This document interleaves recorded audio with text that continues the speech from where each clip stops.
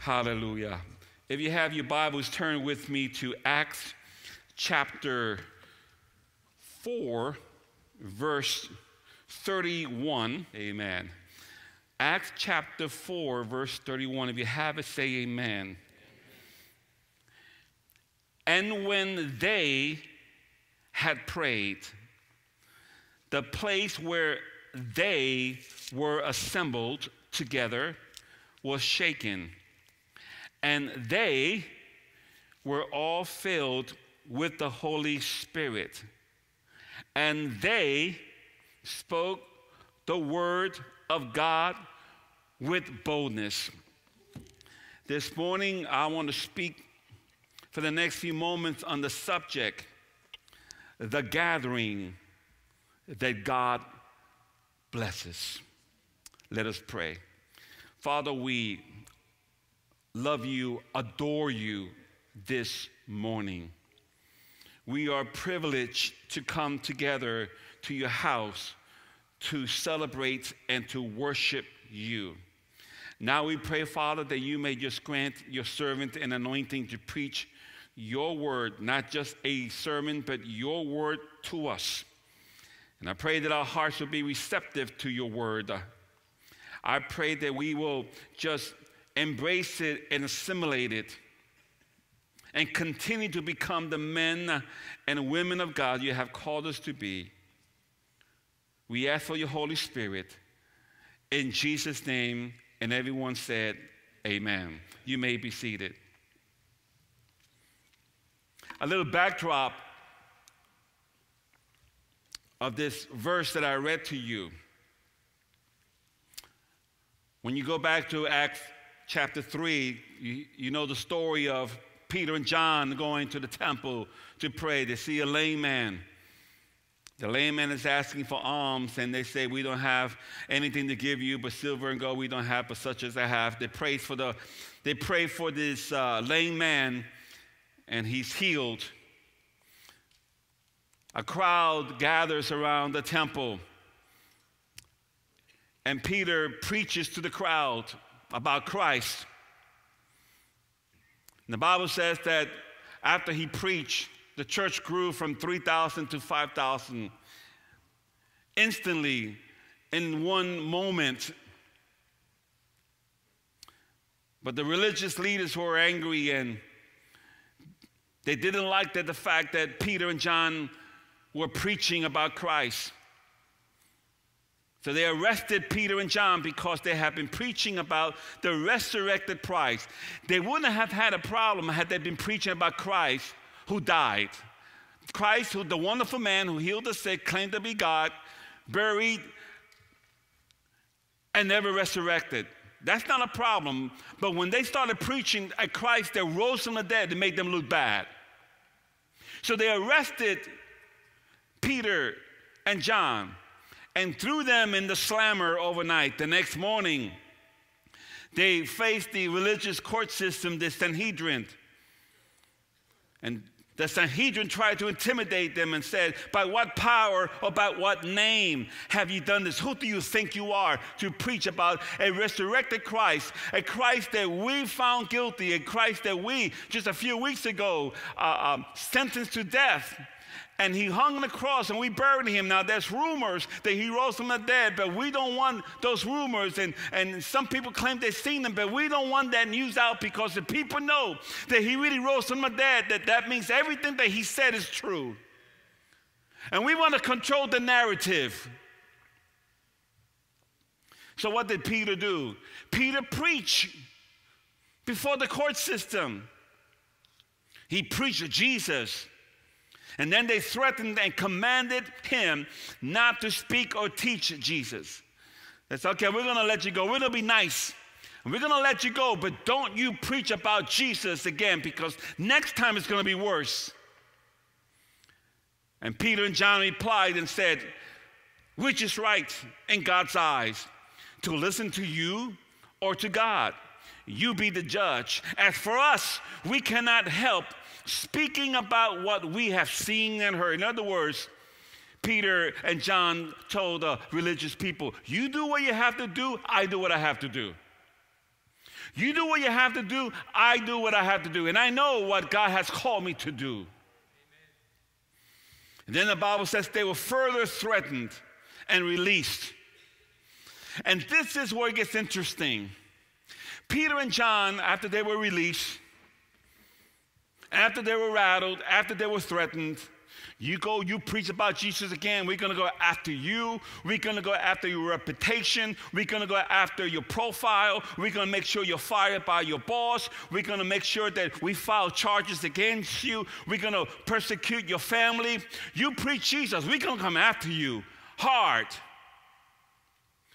Many people would have said, okay, you know what? I'm going to lay low.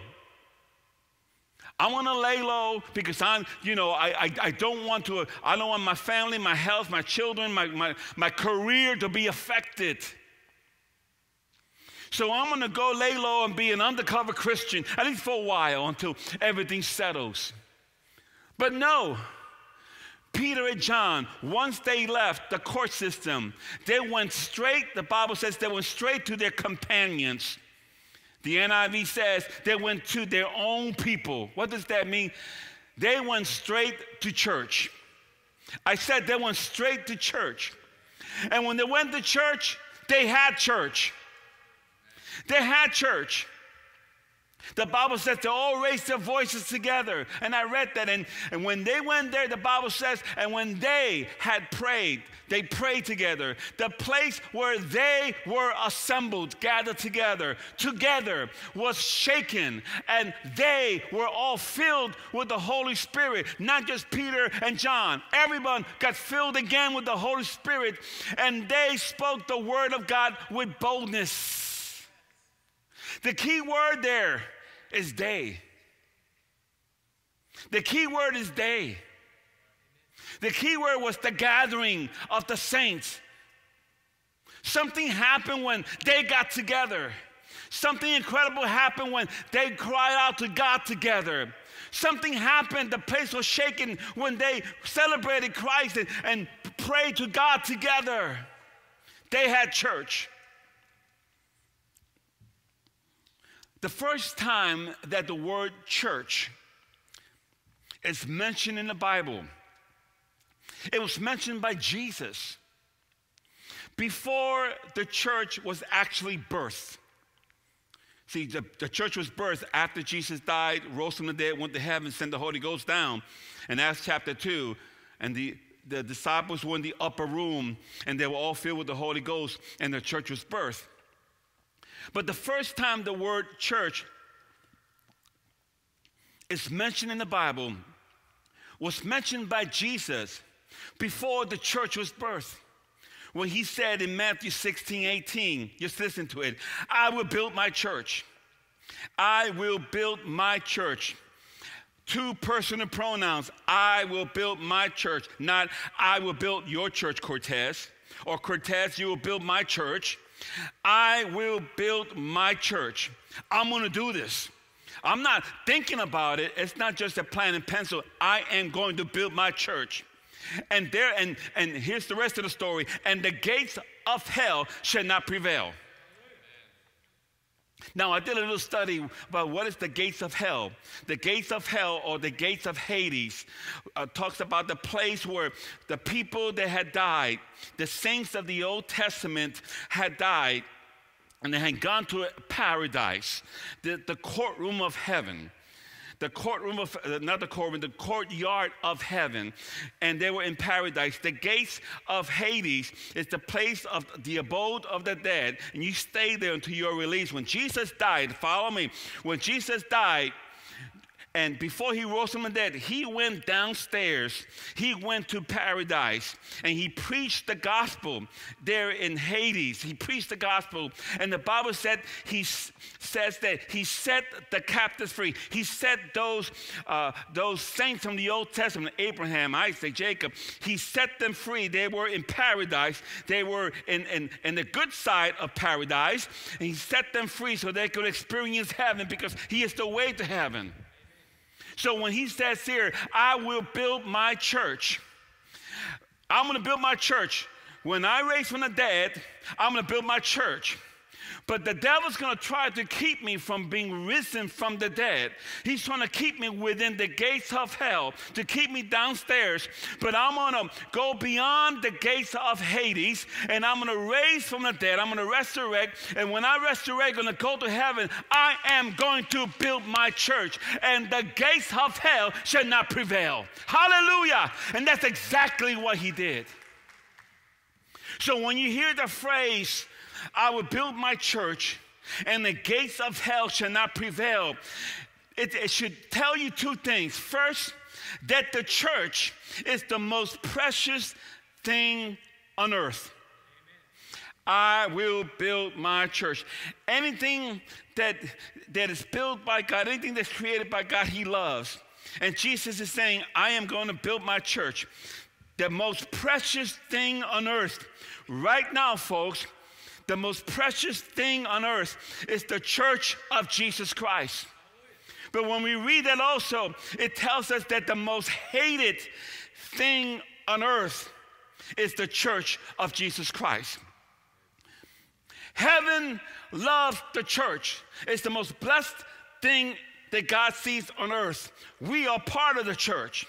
The most hated thing on earth by the devil is the church. God is building the church, and the enemy is trying to cancel the church. That's where the battle is. Not only is the church the most precious, beloved object of God's affection on earth, but the Bible says that Jesus is coming back one day for the church. In fact, he calls the church his bride. But before he comes back for his bride, the Bible tells us that he sent the Holy Spirit. He went to heaven. He sent the Holy Ghost down. He sent the Holy Spirit. And what is the purpose of the Holy Spirit? Oh, I'm going to teach you this morning. I need to preach. This morning the Lord has led me to preach some doctrine here. He sent the Holy Spirit to serve as the wedding coordinator of the future wedding when Christ comes on his bride. And the Holy Spirit's purpose as the wedding coordinator is to make sure the bride is prepared without spot or wrinkle. And not only did Christ sent the wedding coordinator, the Holy Spirit, the Lord sent wedding gifts in advance. And the wedding gifts, we know them as the gift of the Holy Spirit. And the reason he sent the wedding gifts to the church is not just to make the church happy, but the purpose of the gifts of the Holy Spirit, the purpose of the wedding gifts is for the edification of the church, to build up the church. In fact, not only did he send wedding gifts, but some specific gifts, he sent them as people gifts. People gifts to edify the church. He sent the apostle, the prophet, the evangelist, the pastor, and the teacher, not to entertain the church. God hasn't called me to be a pastor, to entertain you and to be a personality and to have a YouTube channel and have a blue check. God has sent me and the fivefold ministry as people gifts to the church, not to entertain, but to edify and equip the church. God sends gifts to edify the church. So, would you then agree, therefore, that the church is the most precious thing on earth that God loves, that Christ builds, that he sends the wedding coordinator, that he sends wedding gifts? Will you then therefore agree that the greatest blessing that God sends to earth is to the church? Then listen to this. There is no fullness of blessing. There is blessing, but no fullness of blessing when we disassociate or distance ourselves from the very thing that God decided to bless with his best. God decided, can you give me a little more volume because I don't want to lose my voice. God has given the church, he has blessed the church with the best. And when we disassociate ourselves from I know I'm preaching to the choir, but I want you to learn this so you can help teach this to others. When we disassociate ourselves from the blessed church, we cheat ourselves from the fullness of the blessings that God has for us. You see, folks, often we treat church like an optional side dish. We either love it, but we're not devoted to it. We say we love church, but we're not committed to it. He built it, but oftentimes we dismiss it. And one reason we dismiss it is because sometimes we don't like who God has included. Because if we were God, had God asked us about the church, we would really pick who comes in here. We want people from a certain background, certain look, a certain skin color, certain socioeconomic. We would not want riffraff in the church. We would be very picky. And you have now churches now that do that. They study demographics. They're hitting certain zip codes only. We need more churches. It's amazing. Yes, we need more churches, but it's amazing that the whole church planting movement is targeting high profile, high economic, high demographic neighborhoods. They're not targeting the poor and oppressed. They're not targeting the inner city. They're not targeting poor countries. They're targeting where people have high incomes. Because that tells me that we want to be picky on the type of people that comes to our church. And sometimes we are picky and we don't like who is there. We don't like who is on the platform. We don't like who is in leadership. So we boycott church. Can someone help me? Hallelujah. We don't like who's included. We don't like, and sometimes there's people that don't like the church when the church is so different from the real world. Oh, you, Pastor Cortez, you need to live in the real world. The church needs to reflect like the real world. The church needs to look like the real world. And then we have it backwards. We have the tail wagging the dog. Listen, we're not called to let the world influence us with their culture. We are called to influence the world, influence the culture of the world with the kingdom of God. Hallelujah. But it's easy. A lot of people don't like that. They want the church to look and act like the world so we can attract more people in the seats, more people coming to the show, more people coming to the off-Broadway production. And we want it to be more of a Broadway production. We do a song and a dance and a pony show so that we could attract. And that's not the church, but we want to compete with numbers. Hallelujah. Some people don't like the fact that preachers preach, come as you are, but don't stay as you are. Oh, come as you are, come as you are. But I pray that when someone comes to our church, the Holy Spirit will captivate them and they won't stay as they are. Hallelujah. Well, Pastor, you don't have to go to church to be a Christian. You don't have to go to church to be a Christian. That is true. You don't have to go to church to be a Christian. But if you want to be a strong Christian, you have to go to church. Let me say it again. You don't have to go to church to be a Christian. But to be a strong Christian, you have to go to church. Why? Because it is the church that has the gifts of operation. It is the church that has the wedding coordinator working within the church. It is the church that has the wedding gifts in operation. We cheat ourselves when we don't go to church. I'm being a pastor this morning. This is not an evangelist sermon. I get it. This is the Pastor Cortez sermon. But first we have to understand what is church. I know many of us were raised in church and we think we know church. We know how to do church. We know how to be the church. We have all the church lingo. But I'm under the impression, and I realize now that many people, they think they know what church is, how church should function, how church should sound. They don't really understand what exactly is the church. The church is not a building. It is not this beautiful building. That's not the church. The church is not a denomination.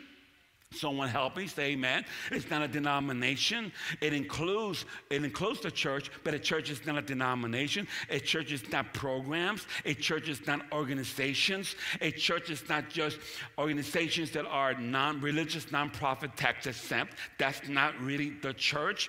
The church is not it's not a venue that is driven by a popular personality. That's not what God meant to be the church. To understand what the word church means, you have to understand what the word is in the Greek. And in the Greek, the word church is ekklesia, E-K-K-L-E-S-I-A.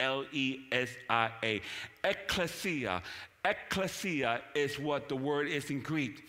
Ecclesia, those of you that come from a Spanish background like I am, do you know that the Spanish word for church is iglesia? The word iglesia comes in Spanish from the Greek word ecclesia. Now we understand the ecclesia. What is the ecclesia? Meaning the Greek word for church. Ecclesia is this: those that are called out to gather together in an assembly. The word assembly also means ecclesia.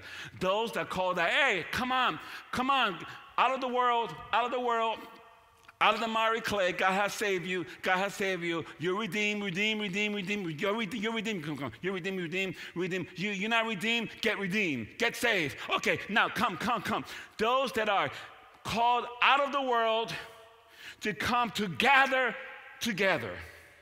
To come together. In other words, ecclesia is the gathering of the people of God. That is the ecclesia. Hallelujah. So what is then the top purpose of ecclesia? What is the main thing of the ecclesia? Why do they gather together? So we could be entertained, so we could hear a hip pastor, so we could have programs. What's the main reason of ecclesia, the gathering? Listen carefully. The main top purpose of ecclesia is to encounter the powerful presence of God in a different and unlike any other time. To experience the power of the presence of God corporately in a way we cannot individually. That is the main purpose. We gather together so that the place can't be shaken, like we read in verse 31, so that we can be empowered with the Holy Spirit and that we can be filled with boldness. That is the main purpose. But Pastor, I have church all by myself. Pastor, we don't have to, and I get it. Listen, I understand. Yes, we can live and walk and talk with Jesus by ourselves. God has blessed me a zillion times, just me and him in my prayer closet. Yes, we can experience the precious times of refreshing all by ourselves, solitude with God. I understand that, and I celebrate it, and I challenge you to do that. But there is something powerful. There is something extraordinary that is only reserved and experienced when God's people gather together. There is a group plan blessing that is reserved only when God's people gather together. Matthew 18, verse 19 and 20, Jesus said, "Again I say to you, that if two of you agree on earth concerning anything that they ask, it will be done for them by my Father in heaven. For where two," I know we grew up with this verse, but I want to read it again and show you something. "Where two or three are gathered together in my name, I am there in the midst of them." Here's the point. There is a special source of power that occurs when we come together. Ask Peter and John. Why did they go straight to church? Because there's a special source of power that only happens when you come to church, only happens when we come to the ecclesia, the gathering of the saints. Please understand this verse. Understand something here. It says here, where two or three are gathered. By implication, it means or 4 or 5 or 50 or 100 or 1,500. It doesn't matter the amount. It's more than 2, not just 1. But when at least 2 or 3 gather together. Why is that important? Because there's agreement. You cannot agree with yourself. You have to agree with somebody else. When you have more than one person that comes together in agreement, or 3 or 4 or 5 or 100, whatever it is, something happens. The Bible says when 2 or 3 are gathered together, there is a power that is attracted to that agreement. Listen carefully. Please understand, the power is not in our number. The power is in the name. I said the power is not in the number. The power is in the name. I was raised in a storefront church that had 80 chairs. We had maybe 30, 40 people that had church. But we had power in that storefront, not because of the numbers, but because of the name. Some of you were raised in a little country church that just had barely benches and didn't have a lot of people. But you experienced God in that little church. You were delivered in that church. You feel the Holy Spirit, not because of the numbers, but because of the name of Jesus Christ, where 2 or 3 are gathered in his name. Be careful you're chasing numbers. Yes, it's okay to keep statistics. Yes, it's okay to keep documents, but be careful. It is in the name of Jesus. There is something powerful that is only reserved when we gather together. That's how the church was birthed. When they gathered together in the upper room, 120 people. Even though 500 saw him go to heaven and heard him say before he went to heaven, don't leave this place. I'm sending the Holy Ghost. Yeah. 380 went home, never came back. 120 continued to wait.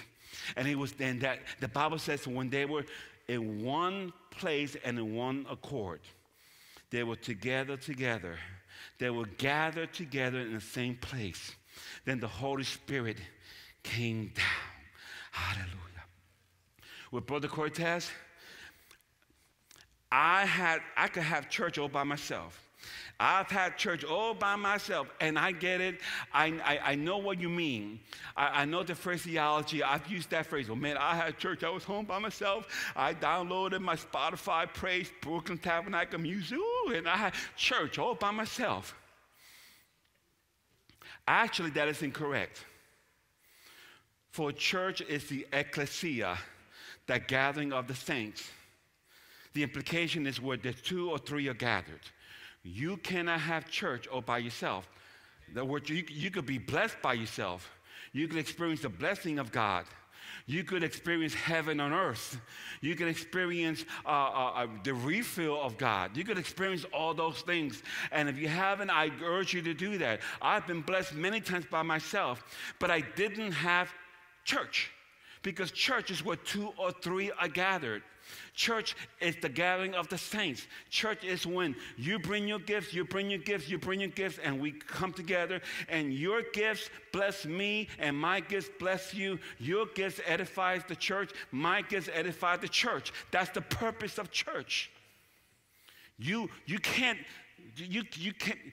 could be blessed at home, and I know people that go to church only when they have the mood, when I feel like it. But they'll stay home for 3 or 4 weeks, and then they'll come whenever. They come up for air, you know. Hallelujah. Listen carefully. When you're not in church, and I know I'm preaching to the choir, but I need to establish this, but I want to make sure that we're on the same page. You cannot, when you're not in church, when you're not in the ecclesia, the gathering of the saints, you cannot experience, all by yourself, you cannot experience embraces.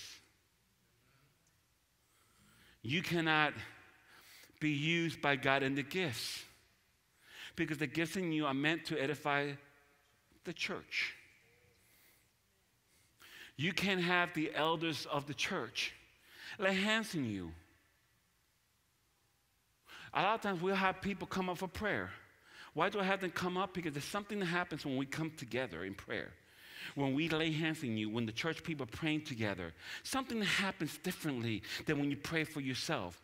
I've prayed for myself many times. I've encouraged myself, but there's something happens when I have the ecclesia pray with me. You cannot experience ecclesia, and please understand this, you cannot experience ecclesia through Zoom. Oh, I had church.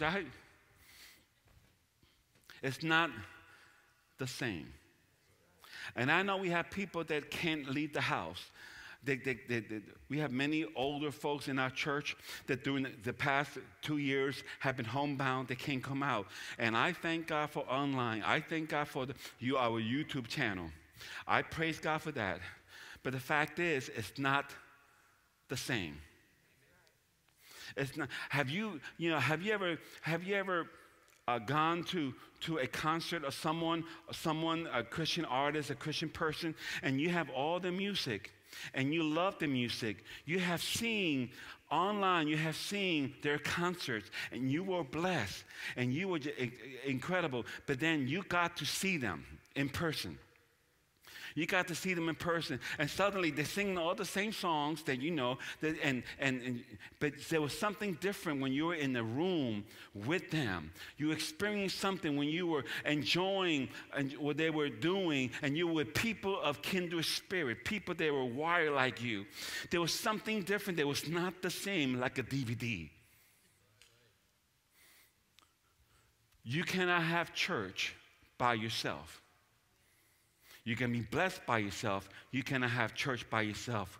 We said, just would you come?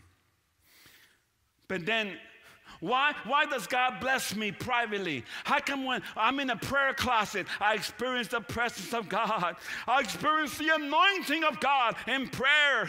Oh, Pastor Cortez, I was in praying and fasting for 3 days, and for 3 days I felt the Shekinah glory in my prayer closet. Oh, God spoke to me, and I wrote all kinds of scriptures and words, and those things are wonderful. Don't stop. Do that often. I do that often. But listen carefully. The reason that God pours into you in your private prayer closet is so that you can be poured out when we gather together. Someone praise the Lord. Hallelujah. The anointing He pours upon your life is not for you. I said the anointing that He pours upon your life is not for you. We are poured in private so that we can be poured out in public.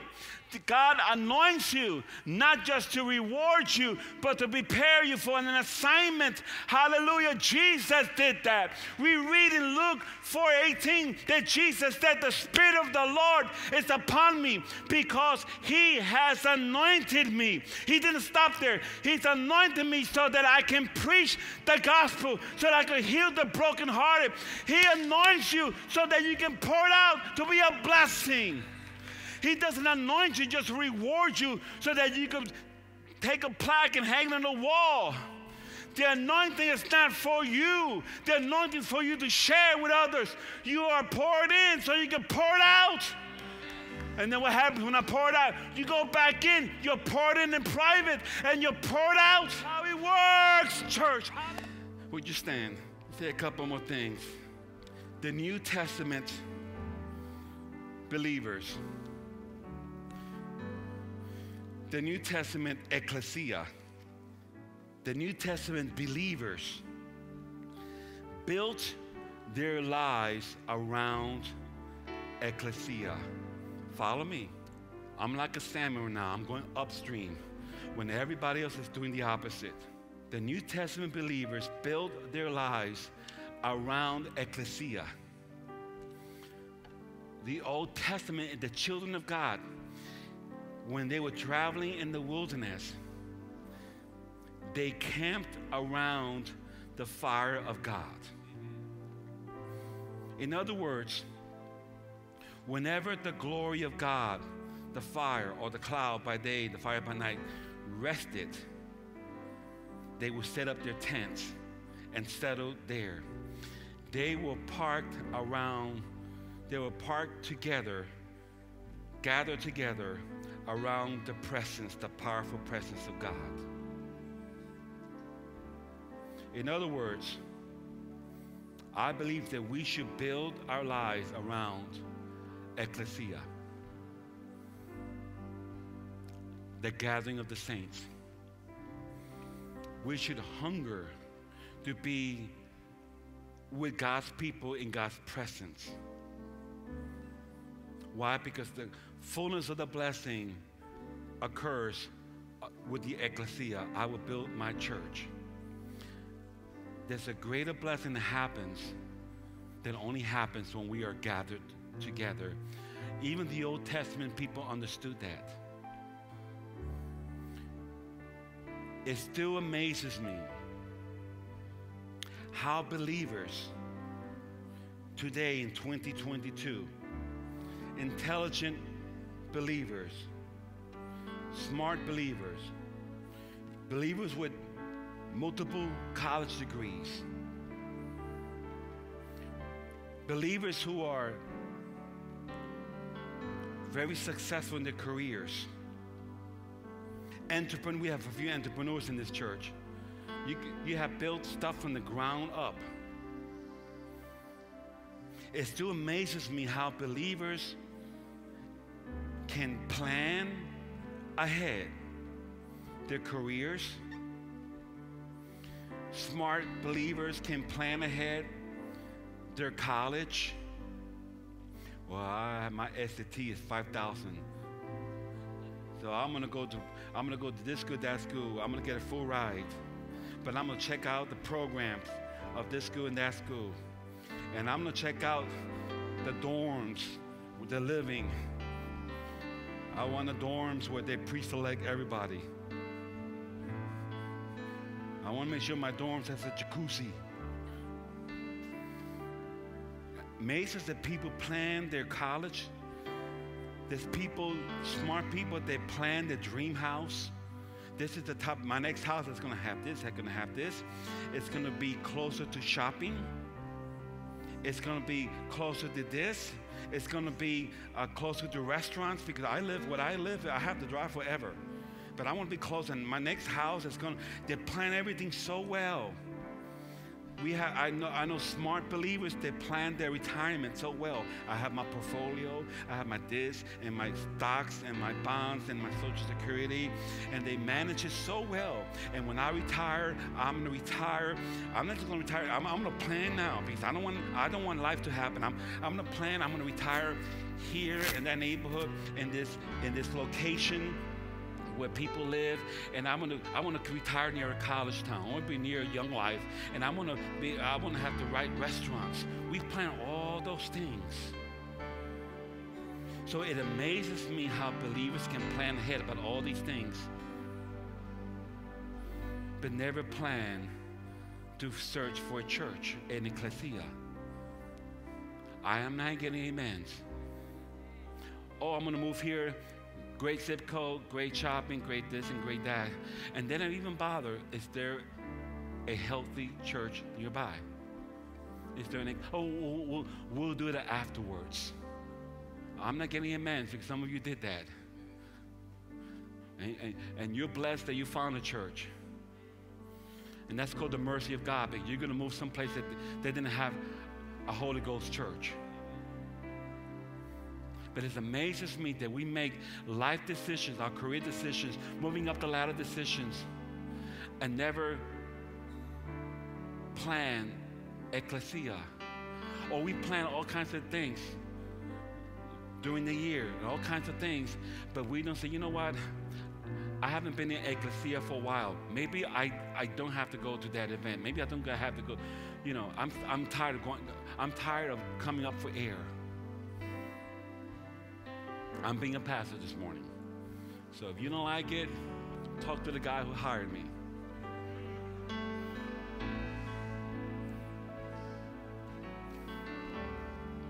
Church. When my wife was single, and this is a story that she shared, she was a nurse, and she wanted to leave the town she was at and pursue her career in another city. A city that was bigger, that had thriving program. She wanted to move up her career. And she had a wise pastor tell her this.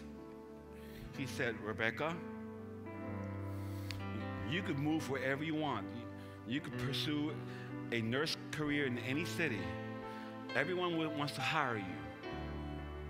You're a good nurse, have a good record, good recommendations. You can live wherever. But before you start making a commitment to relocate, before you do that, the first thing you have to do, my wife can tell you, he said, first thing you have to do, find out if there's a good church nearby. If you cannot find a good church in a certain city that has a good program, don't move there. I ain't getting amens. Find a good church. Find a good ecclesia. A place where there's a gathering. A place that they gather not for a showtime. A place that you gather for the presence of God. A place that is shaken. A place that prays. A place that preaches the gospel without compromise. A place that will hold you accountable. I'm preaching part 2 of this message Wednesday night. You don't want to miss that. This is my first point. A place where there's a presence. Wednesday night I'm preaching the place where there's protection. That's what I'm doing right now. I'm teaching you because I'm protecting you. He said, you want to find a place there's power and there's protection. So before she moved to Dallas, she found a church. They had the gathering. They had the accountability. And based upon that, then she took a job in Parkland in Dallas. I say that because we've been here for many years, and I've seen many people make decisions, life decisions, careers or college, and church is the last thing they consider. Smart people.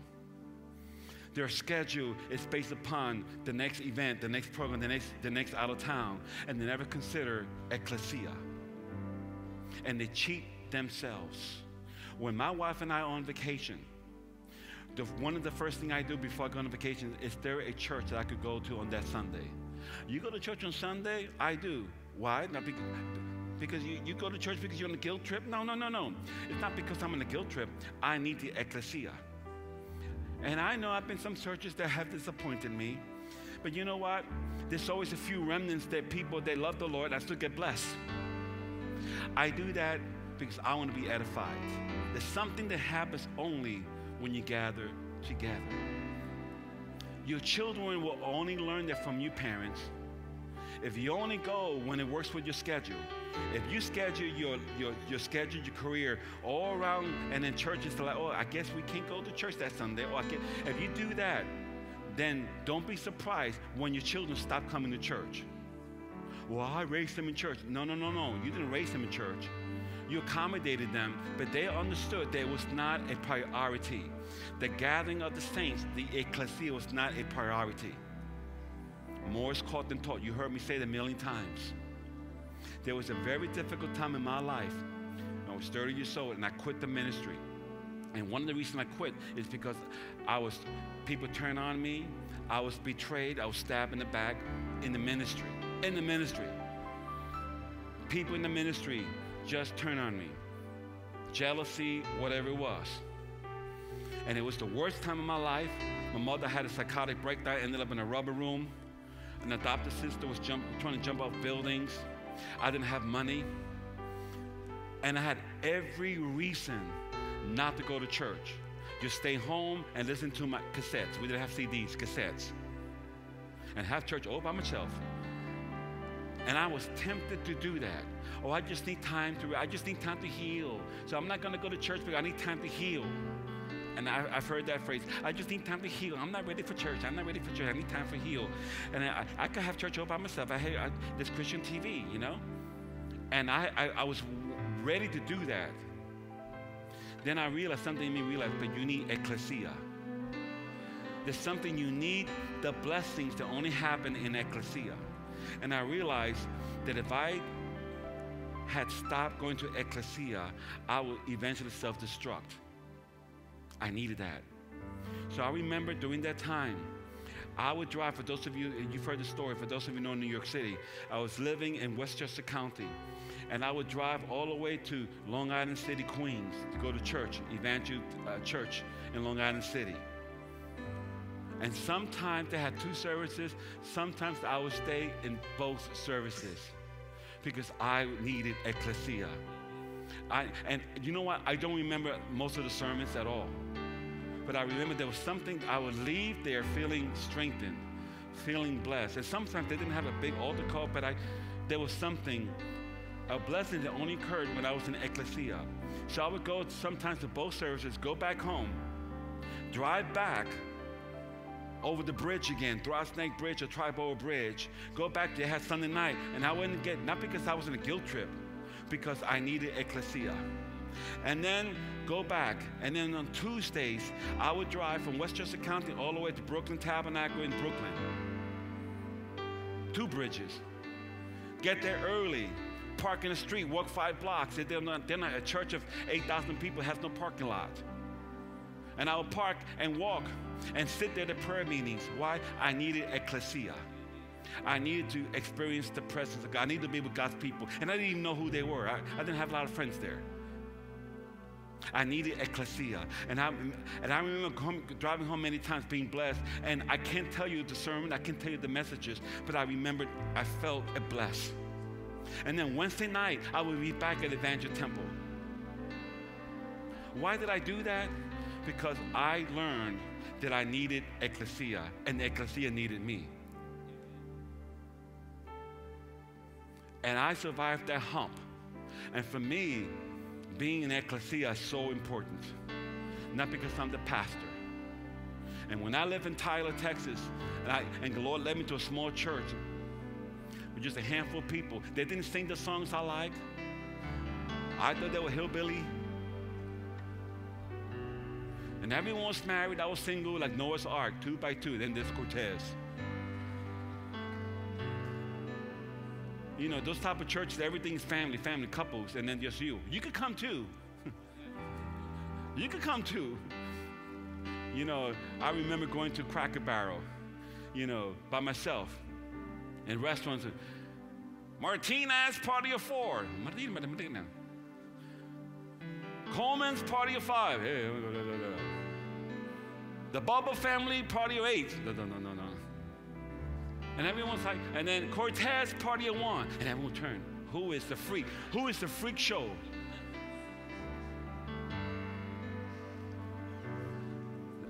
Single adults, you know what I'm talking about, right? That's what my wife and I, we love single adults. We were older single when we got married. But I would go to churches, in that church. But you know what? I was blessed. I grew in that church. It was during that time, doing a Wednesday night service with 18 people, that God spoke to me, and God said, follow the cloud, not the crowd. And you've heard me say that many times. It happened in the midst of God's people doing a prayer meeting. I'm telling you, there's a blessing that only occurs in ecclesia. There's other blessings, but don't cheat yourself. Oh, I'm blessed. I have a business. Listen, the business that you have, the blessing you have, the schedule you have, the education you have, all those things, God gave it to you so you can manage it. Don't let it manage you. I said, you're blessed. Don't let it manage you. You manage it. You're the boss. You say, I'm going to church. I don't need to go to that convent. I don't need to do that. Kids, we're going to church. I'll tell you, when you do that, your children one day will thank you. I'm picking on Elizabeth here. Elizabeth, you still here? Yeah, you are. Look at that. You didn't walk out. They were always in church, involved in impact girls and children's ministry, youth ministry. And I know they go to church not because they have to, because they want to. And you continue, you flourish in church. Why? Because that's where the gifts are in operation. The gifts are in operation in the church. The anointing flows for the purpose of the church. Every head bowed, every eye closed. Father, we love you this morning. Lord, I have preached what you have told me to preach. I have taught the folks, Father, people that may have known this, people never heard this. Lord, you know and I know I didn't do this just to build numbers. This was a principle that we see in the New Testament church, a principle we see in the Bible. And we want to receive all that you have for us. Remain standing. We're going to close by celebrating communion. If you could come to the front first before you serve anybody, come to the front first. If you did not receive a little sealed container, raise your hand, keep it up. Just high up, and the ushers, make sure everyone whose hand is up there's a whole bunch here on the left. Amen. Praise the Lord. Keep your hands up until you received it. That's the only way we know. And just hold on to it. Don't peel it. I'm hearing peeling. And I'm going to go right towards you. Just hold on to it. We have type A people here. Get the show on the road. If I could peel before everybody else, I could drink it before everybody else. No. We're going to do this together. Ecclesia together. Amen. A few more hands over there.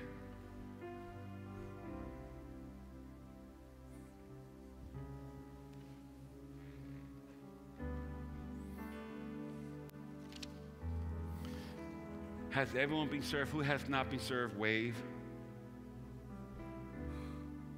Okay.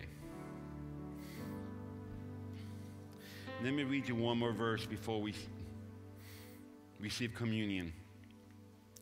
Hebrews chapter 10, verse 24-25. And let us consider one another. In other words, it's not about you. It's about the church family. Let us consider one another in order to stir up love and good works. It's not about you being encouraged. Maybe you need to encourage somebody else. Sometimes you get encouraged by encouraging somebody else, stirring up. Maybe sometimes when you go to church, maybe God will call you early in the morning and say, hey, Georgie, get up. It's church. Get up. I'll come and get you. I'm going to get you at 9:15 for Sunday school. Oh, I don't do something. No, I'm going to pick you up. Sometimes that's how you stir each other up. And let us consider one another in order to stir up love and good works, not forsaking or neglecting the assembling, the ecclesia of ourselves together. In other words, not giving up meeting together, as is the manner or the habit of some, but instead exhorting one another, and so much more as you see the day approaching. If there's ever a time that we need ecclesia, it's now, as the world is getting crazier and crazier and crazier. Listen, parents, we watch the news. We see what's happening with our kids in many of our public schools. But now they're fighting so that drag queens can come and read books to your children. And children are being kicked out of school because they're standing upon biblical principles. And we have children being called racist, or children being called homophobics, and children being attacked. This is crazy. This is not like even 5-10 years ago, where people, you could get fired for even having a Bible. You could rattle cages and get in trouble for, the politics is crazy. Come on, am I right? Churches are afraid to preach the gospel from the front because pastors are afraid there's going to be a picket outside. And suddenly, the America that we remember is not the America that we're experiencing now. If there's ever a reason we need more of ecclesia, and so much more as you see the day approaching. Not to come and be hyped up and be encouraged. Come on, everybody, put your hands together. Yo, yo, yo. No, no, no. You and I know that's called hype. It may work for a while, but by the time you get to the park and the hype wears out, you need an encounter with the presence of God. You need someone to preach the word of God, not just a motivational spiel. Even now more. You want to make sure your children are being discipled by yourself, and we come and help you. I'm looking forward for our new youth and young adult pastor. Appreciate Pastor Ruben. You've done such a tremendous job. Thank you, because you are a pastor. But I'm looking forward for our new full-time, because he was doing this part-time. Full-time, he's a pastor. And I told him, I said, I want you, Pastor Noah, I want you, when you have the youth come, I want you to do altar calls. I want you to lay hands on our youth and pray for them. I want you to embrace them. I want you to be a pastor, not a youth social director. Yeah, do pizza party. Go mountain climbing and do all the stuff. Don't invite me for those. But do the fun. But you be a pastor. I want our youth, our kids, to be impacted by the ecclesia. If you have your cup, would you peel the top clear part? You don't have to peel it 100%. You can let it dangle. And then would you take the wafer or the piece of bread, hold it on the night of his betrayal, the night that Jesus was betrayed and then arrested and taken to a kangaroo court to be sentenced to death. He had one last meeting with the disciples. You've heard the phrase, a come to Jesus meeting. This was the ultimate come to Jesus meeting. And he said, to them together. They were doing this together, folks, together. He said, do this together in remembrance of me. Remember my body together. Because when you remember together, then you help to remind each other.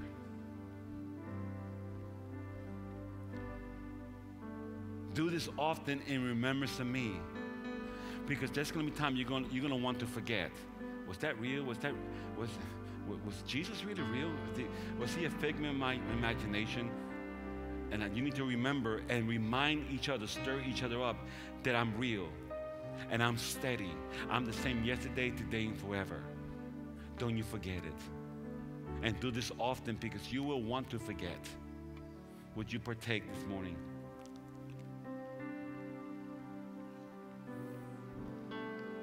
And then would you carefully peel the silver part slowly, really slow, no hurry, because if you do it fast, it's going to spill on you, and then you're going to have to take your clothes to the laundry.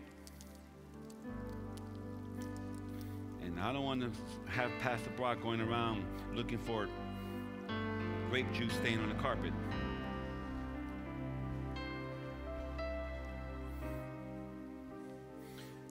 And he said, do this in remembrance to me.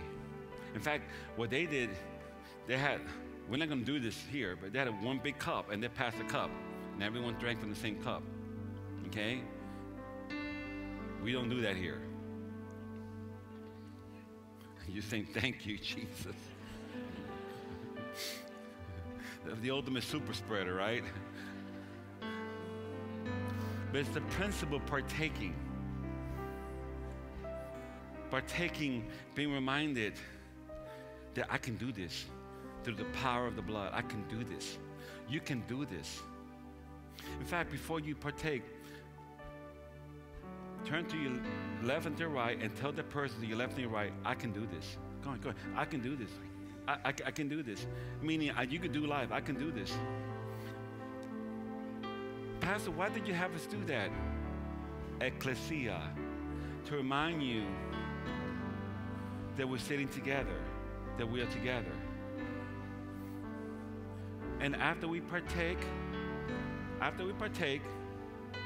when you leave, say hi to different people. Greet one another. Don't just run to your car. Oh, I need to pick up the kids. Take 30 seconds, greet each other. Why? Because that's part of the ecclesia. Family of God. And Jesus said, don't forget, you can do this through my blood. Would you partake? Hold on to it. Hold on to the cup. Don't squeeze it because it's making crack noise, and then I'm going to zero in on you. Amen. Just hold on to it. I'm going to pray and dismiss you. I know many of you, because of your schedule, midweek is difficult, but if you're able to work your schedule, I invite you to come Wednesday night. I'm going to preach part 2. My first point today was we gather together so we can experience the powerful presence. My next 2 points, and I'm going to do that Wednesday night, so that we can experience protection. That's what I'm doing. I'm protecting you by teaching you truth. And we come together so we can be planted. I'm going to talk about that Wednesday night. It's going to bless you and encourage you. Amen. Every head bowed, every eye closed. Father, we thank you this morning. Thank you for the word of God. Thank you for the principles that we find in the word of God that will help us live victorious, abundant lives. Thank you for the church. Not what we try to remake, Lord. Nowadays, people are building churches that it's really not really a church, it's an entertainment. We know that. We have people trying to start churches that to blur the line between the sacred and the secular. Lord, you never meant the bride to look like the world. You never meant the bride to act and giggle like the world. You never meant the bride to dress like the world. You meant the bride to be very special, very distinct. That's why you sent the wedding coordinator, the Holy Spirit. That's why you sent the wedding gifts, because you love the church. And I pray, Father, that we will just be excited about being part of the ecclesia, the gathering of the saints. Not for hype, but for Holy Spirit. Not for entertainment, but for worship and for word. Oh God, help us raise our families in the way they should go. Help us raise our family and teaching our children and our youth the principles of the Bible. Lord, we thank you for Pastor Debbie and Pastor Ruben and our youth pastor and Pastor Cortez and Pastor Rebecca. And we thank you for Pastor Chad. But our job is to equip the saints to do the work in the ministry. Our job is not to raise everyone's kids. Our job is to help our families raise the kids in the way they should go. And Father, we trust you this morning. We love you. And we leave today joyfully greeting one another because we are the ecclesia. In Jesus' name, and everyone said, amen, amen. God bless you. Love one another. We'll see you Wednesday night. Amen.